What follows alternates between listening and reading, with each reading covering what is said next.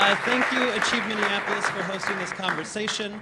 It's really great to see so many familiar and new faces. I've got some friends over here, my partner, just want to say hey, boo, shout him out.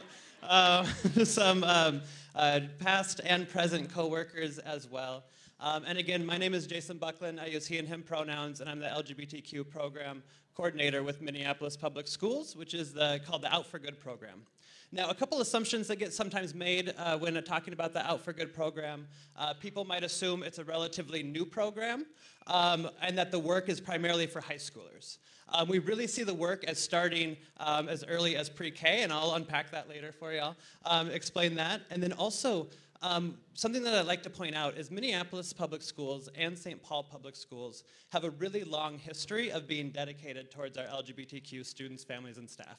So back in 1996, the Out for Good program was formed in Minneapolis, and then right across the river, we had the Out for Equity program in St. Paul Public Schools.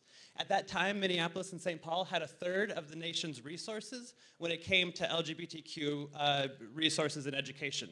And on one hand, it's kind of cool. It's like, oh, hey, a third of the nation's resources are in the Twin Cities. And on the other hand, it's kind of terrible that a third of the nation's resources are located in the Twin Cities, right? And so, luckily, though, that's not the case now. We see districts all across the nation, including our LGBTQ students, and really making changes to systems that ultimately weren't designed with them in mind. But we do know that change is possible and that we can right that wrong, right? So we've seen work in St. Louis Park, Osseo, Hopkins, Minnesota Department of Education published a transgender student toolkit for the whole state of Minnesota to use, right? So we're at this moment where just really in the last 5 years, school districts have really taken on this conversation in a new way, and we're seeing lots of really cool results from that. So before we get started with the conversation, I just want to make sure we have some grounding assumptions. Whenever you're having an equity conversation, it's good to have a few grounding assumptions, and whenever we're talking about folks that are marginalized in our systems, that's an equity conversation, right? And so I just want to ask us all to first start off with lean in and experience discomfort, right? And discomfort is where learning happens. And discomfort is going to look different for different people. So maybe when I started out and I was like, hey, my pronouns are he and him, folks are like, well, that's new, and that's different, and that's cool. If that's your discomfort, lean into that. That's a good place to be, right? Some folks might be like, I think about how gender impacts my life every day.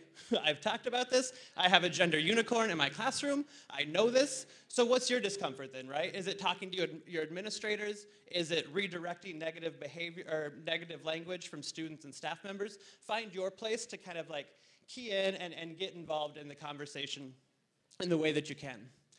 So a couple places that we're going to go in our conversation.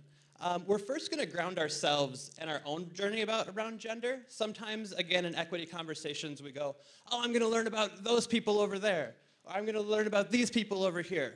But really, this work is about us, right? So I want to make sure that we take time to think about our own relationship to gender, how gender's impacted our lives, and the way it's played out. I also want to make the connection that LGBT inclusion work is ultimately gender equity work, and gender impacts all of us. So we are going to spend the first maybe half of our time together really making that link between LGBT inclusion work and gender equity work and how that, again, impacts all of us. Then we're going to unpack some terminology around gender, especially for transgender, gender nonconforming, and non-binary students. Then we're going to talk about some strategies that we can see in the classroom, and we're going to do it all in 20 minutes. Sound good? All right, cool.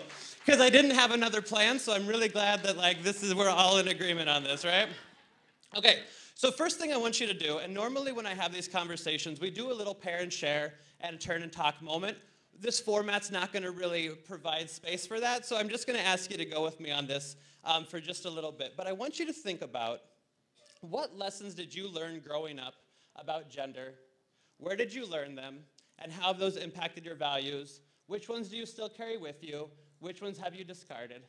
And so for some folks, it might be, I grew up in a rural area, and so regardless of gender, we all pitched in on the chores because the chores had to get done.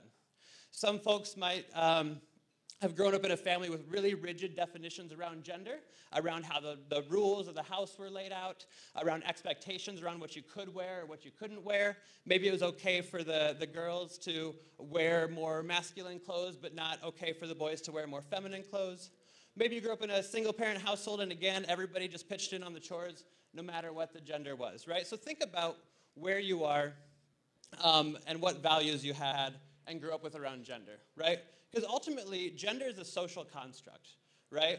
And on top of that social construct, there's also a cultural lens. And so my job in the school district is not to say, this is the good way to think about gender, this is the bad way to think about gender. We all have to understand that we all have different entry points into this conversation, and I'm more interested is, do we have a closed mindset about gender, or do we have an open mindset about gender? Do the families and students we're working with, do they have a closed mindset about gender, or an open mindset? Because that's going to help us bridge connection, and so that we can meet each other and share values and really make change and make inclusive spaces. So, even though we all have different experiences and different stories from our home about how we've constructed gender, there's still a few unwritten social contracts that I think we can all see play out. And so I just want to do a quick demonstration, and this will have some non-threatening audience participation involved. Cool? All right. Non-threatening audience participation. And so just to see that we do still have some unwritten social norms and social constructs that we are all a part of. So let's say I'm going to use this speaker and I'm going to use that speaker. We're going to make a little spectrum. Let's say this side, this speaker over here, represents female and femininity. So all the different societal norms about what it means to be female or feminine. So how you walk, how you talk, how you wear your hair, how you show up, how you compete, just how you operate and move through the world. Same thing over here. Let's say this represents male and masculinity, how you walk, how you talk, how you compete, how you wear your hair, how you show up in the world, all those sorts of things, right? So let's say I was assigned female at birth. The doctor's like, it's a girl, and then there was like a gender reveal party, and there was balloons and lasagna or whatever I saw on Facebook recently, right? And as I get older, though, I start doing things that are considered more masculine, right? So I'm assigned female at birth. As I get older, I'm starting to do things that are more masculine. This is where y'all come in. Tell me when society would say stop. Like, stop, you've gone too far. Make sense? Cool, all right. So assigned female at birth, doing things that are masculine. Tell me when society would say stop. Stop? Yeah, right about here. It's kind of like a window right about there, right? Okay. So let's say I'm assigned male at birth. It's a boy, and again with the gender reveal parties and the lasagna and things like that. Did you all see that story? Anyway, assigned male at birth, doing things that are more feminine. Tell me when society would say stop. Yeah. Yeah. So that box is real narrow, and that line is drawn really strong. And so who knows that 4-year-old boy who like runs around, plays dress up, really creative, hangs out with the girls, one day comes home from school and is like, I don't want to do that anymore. Make sense? Right? What are some of those things that that boy hears? Why doesn't he want to do that anymore? He's called names. He's teased. What do some of those names sound like? Gay. Sissy, gay. Yep. And I find it interesting, and this is in Minnesota, the use of the word interesting. I find it interesting. What did you think of my show? I thought it was interesting. Okay. So I find it interesting that we wrap someone's performance of masculinity to their sexuality.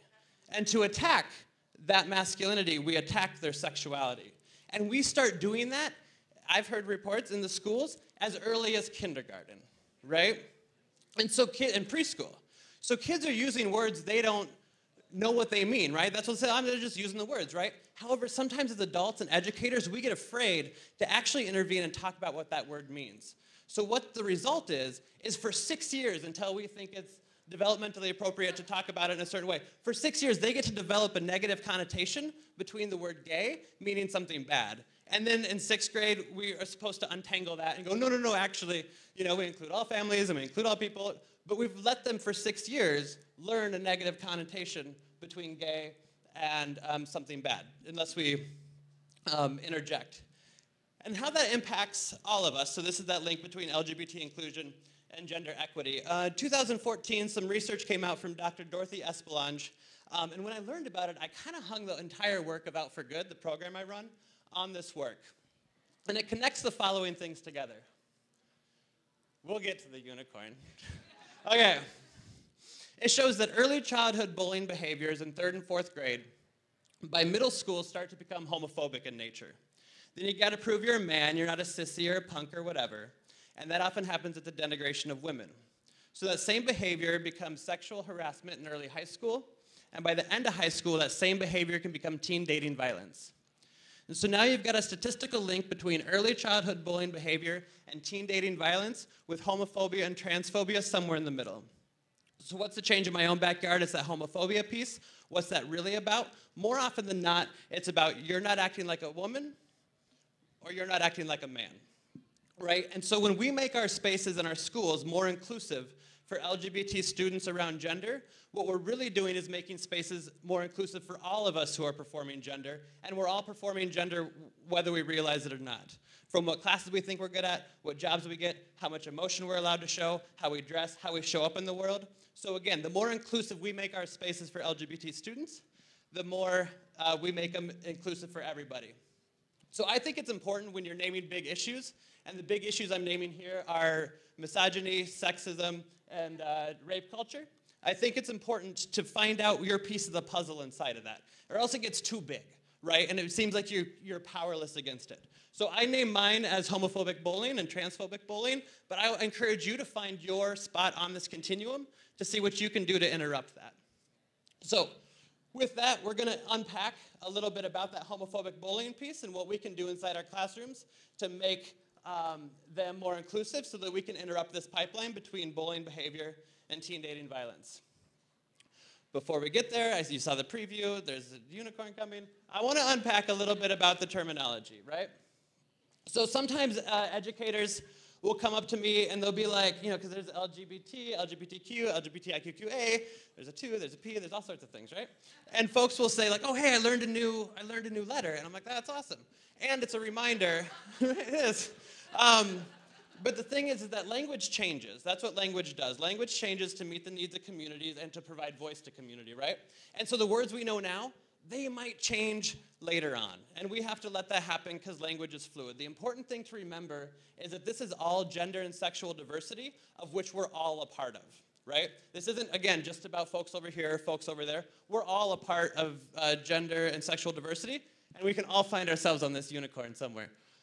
So I'm just going to quickly identify and define a few of these terms. And I'm just going to look at the top 3 because those have to do with gender, right? So I'm going to start with sex assigned at birth because that's often where we have our own understanding of gender. We tie it to the sex assigned at birth, which is often just really decided by the doctor looking at anatomy. So sex assigned at birth, that's your hormones, your chromosomes, your anatomy, and again, often what's put on your birth certificate. We have female, we have male. We also have an intersex category that doesn't often get talked about. So we know female is XX. Yeah? Cool. I'm not a scientist, so I always need a reminder. Male is XY, but there's about 42 other pairings that can happen amongst those chromosomes. You can have XXY, you can have XXYY. When those pairings happen, that can influence how your hormones are distributed, and it might also influence how your anatomy is formed. And that's where we get the intersex category. About 2% of the world's population identify as intersex, which is also the same number of redheads in the world as well. It's about 2%, so just to kind of give you a comparison that way. Gender identity, that's how you think about your gender. So it's your psychological sense of your gender. That's why we've got the rainbow up there. The little rainbow, the unicorn is thinking about the rainbow. It's your psychological sense of your gender. This graph has a male category, a female category, and then if those words don't really work for you, there's a other category as well. So you can fill the line along those words as well and not be stuck in binary male-female language. Then there's your gender expression. It's how you communicate your gender. So when I came on as the presenter here, whether you realize it or not, you were like, oh, he's male. How did you know that? I've got my beard. All these clothes came from the men's department. However, I'm feeling very colorful today, and I've got a lot of like flowery patterns going on. In other words, nobody's like mistaken me for an action hero, right? No one's been like, oh, you should be in my movie. And that's okay, because that's not what I'm going for. Which is all to say, I'm not hyper-masculine, right? But I'm also not like androgynous. I'm just somewhat masculine, right? And really, when our students were given the Minnesota Student Survey, they were able to self-identify as mostly masculine, somewhat feminine, or mostly feminine. The majority of our students self-identified into the somewhat categories. However, our society is structured to focus on the mostly categories, but the majority of us are all just kind of in the somewhat category. So someone who's transgender, real quickly, their sex assigned at birth is different than their gender identity and or expression. A couple key words there. I like to say different than instead of opposite because opposite keeps us in the binary. Everything's different. Neither these two shall meet. So different than gender identity and or expression. Identity and expression may or may not match up, right? And so a couple reasons expression may not match up. For a lot of folks, expression can be fluid. So some days they present more feminine, some days more masculine. It also, our young people have a really keen sense of navigating their own safety. Perhaps they don't feel safe to express themselves in a certain way. There's also the privilege of accessing those items, right? So having the privilege to purchase a chest binder or purchase jewelry, right? So sometimes we might meet students or meet people who provide us with a pronoun that maybe just based on expression and the way our brains are wired, we don't understand or read. But it's also just up to us to just still acknowledge what they told us and respect them, right? And use the pronouns that they ask us to, even if we don't quite understand at that first instinct why they're using it. So sex assigned at birth, different than gender identity and or expression. So let's unpack just 4 strategies about how we can make more inclusive classrooms, and then I'll wrap up and we'll have achieved our goal in roughly 20 minutes. So, we're actually doing pretty good. Okay, so inclusive curriculum. I use these as the first go around because this is how we can do some really great inclusive curriculum in early education. So preschool, kindergarten, and on. And it's just using books. It's using books that are representative, books that have great stories and great art, and also some compelling critical thinking questions. So some that I like to point out, Julian as a Mermaid is my new favorite children's book. You all know it. It's got beautiful artwork, and it's a beautiful story, and it's just a story about creativity and family and joy, and it's not one of those stories that are like, hey, here's a boy who's acting a little different, and here's all the struggles that come with it, right? It's just a story of creativity, and it just paints a beautiful future, right? Another one is called Neither. And this has been really great because we've been having questions about how do we explain non-binary identities to our preschoolers. If a teacher doesn't identify as a boy or a girl, how do we explain that to preschoolers who are just learning that there's only boys and girls? Enter neither, right? And in a world of just chickens or just ducks, there's only chickens and there's only ducks and there's only this and there's only that, until one day someone is born that's neither. Right? And so it's also a really great way to get people thinking about how all the rules we're told out, there's only one or the other option. There's actually more ways of being, right? And so that's a really great book to read and introduce as a way to introduce non-binary ways of thinking. And then the middle one is called Red, a Crayon Story. It's one of my other favorite books. And it's about a red crayon that only colors blue. And they're like, draw a strawberry, and then it just draws a blueberry. And they're like, draw fire, and it draws water.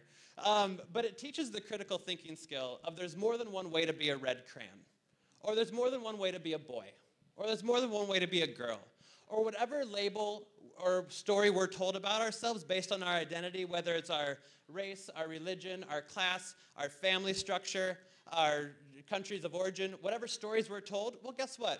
There's more than one way to be that. And what a great skill to be teaching at a really early age. And you can start doing that regardless of what your gender inclusion policies are, or regardless of your community support around LGBT students. These are just good critical lessons for all of our students to learn.